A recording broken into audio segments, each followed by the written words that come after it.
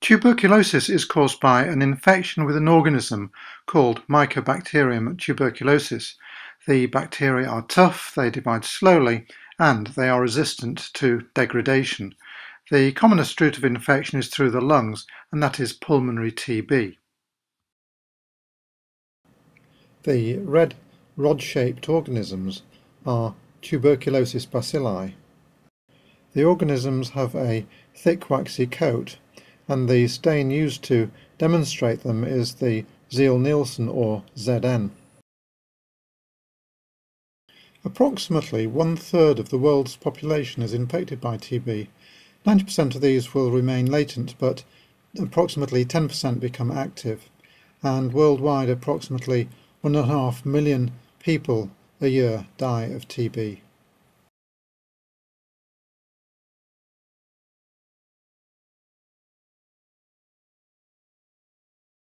People at particular risk of TB are those living in developing countries such as India, those who are immunosuppressed, for example, people suffering from HIV and people receiving steroids, diabetics, alcoholics, intravenous drug abusers and vagrants are also at increased risk of developing TB.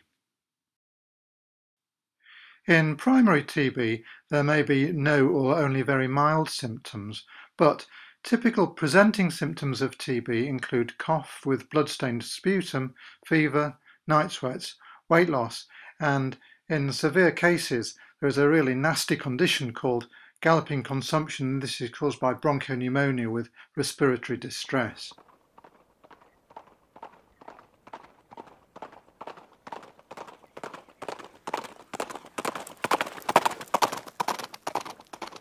The problem with TB is that the bacilli have waxy coats, making them resistant to destruction by neutrophil polymorphs in the primary infection in the first 3 weeks. The bacilli proliferate in the alveolar macrophages and air spaces, and this may cause a mild bacteremia and mild flu-like symptoms. The severity of TB infection is a balance between the virulence and the number of the bacilli and the ability of the individual to resist the bacilli. Infection may be latent or active, but in the majority of cases, infection is latent. After approximately 3 weeks following first infection, special types of cells are recruited called T helper lymphocytes. They are sensitized and they produce cytokines, and they stimulate macrophages to kill bacilli. The macrophages organize into structures called granulomas, and we'll see some photographs of granulomas later. This is an example of a type 4 hypersensitivity immune response, and this results in tissue destruction.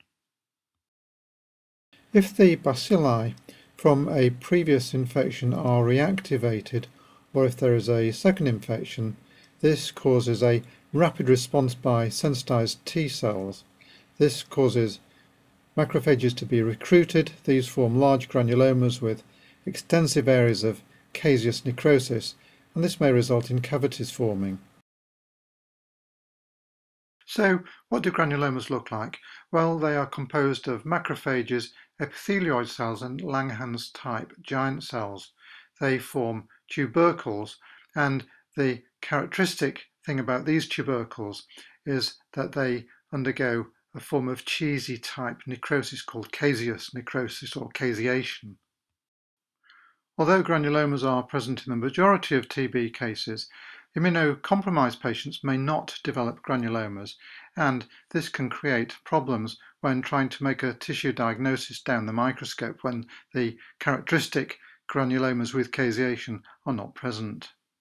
The Mycobacterium tuberculosis organisms are demonstrated with a special stain called the Zeil-Nielsen. You may see the organisms causing TB referred to as AAFB, and this means alcohol acid fast bacilli. So here is a good example of the microscopic appearance of a granuloma. The central part of the granuloma is the cheesy caseous area, and this is surrounded by epithelioid cells and a special type of giant cell called Langerhans type giant cells. They are different to, say, foreign body type giant cells because the nuclei are eccentric at one end of the cytoplasm, and surrounding the granuloma is a cuff of lymphocytes.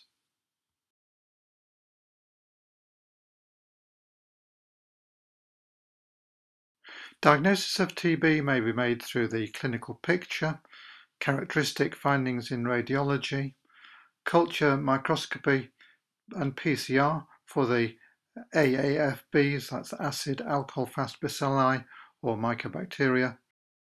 In case you're wondering, PCR stands for polymerase chain reaction, and in a nutshell it is a molecular technique to amplify DNA. A couple of older tests used to diagnose TB are Mantoux and Heath. These produce an inflammatory reaction at the injection site, but the problem here is that they may be negative in severe cases of infection such as miliary TB. There are three main patterns of infection. They are primary and secondary tuberculosis and miliary tuberculosis.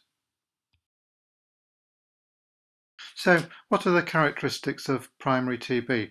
Well, the lung is the usual site of infection.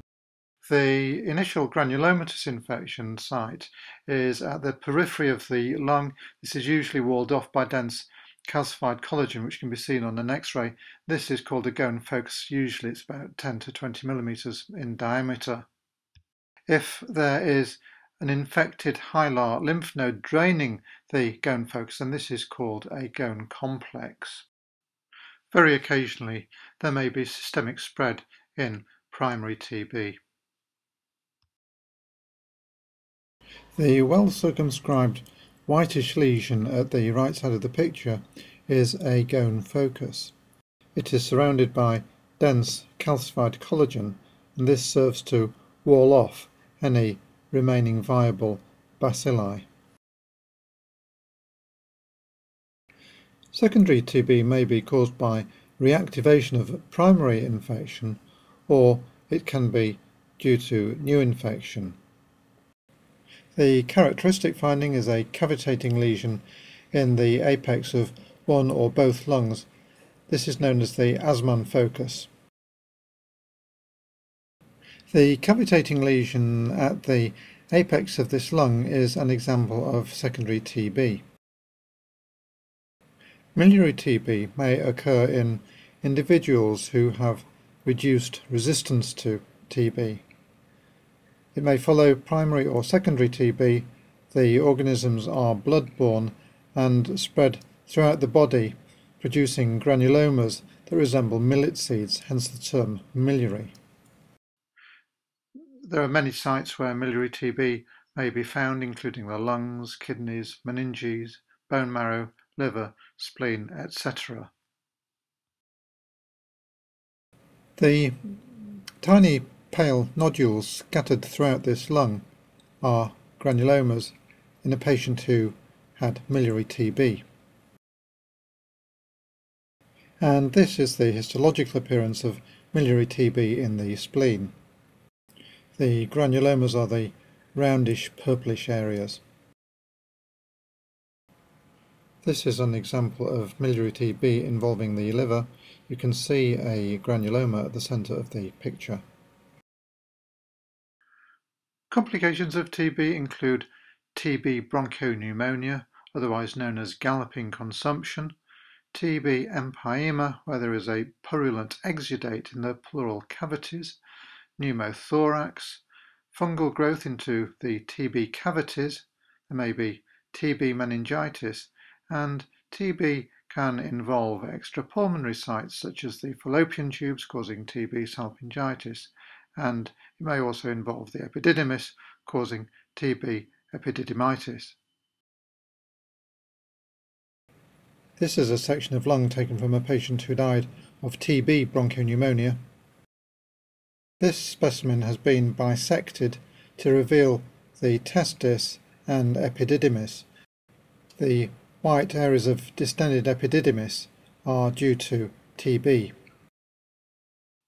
This is a section of brain showing TB meningitis. You can see the brain tissue on the right of the picture. On the left, the slightly darker area is the lymphocytic infiltrate in the subarachnoid space. Finally, bovine TB. This is caused by infection of milk or dairy products by an organism called Mycobacterium bovis. The primary site of infection is in the terminal ileum and cecum. Thanks to TB-free cattle and pasteurization of milk, bovine TB has largely been eliminated. This is a piece of ileum showing ulceration due to tuberculosis caused by bovine TB.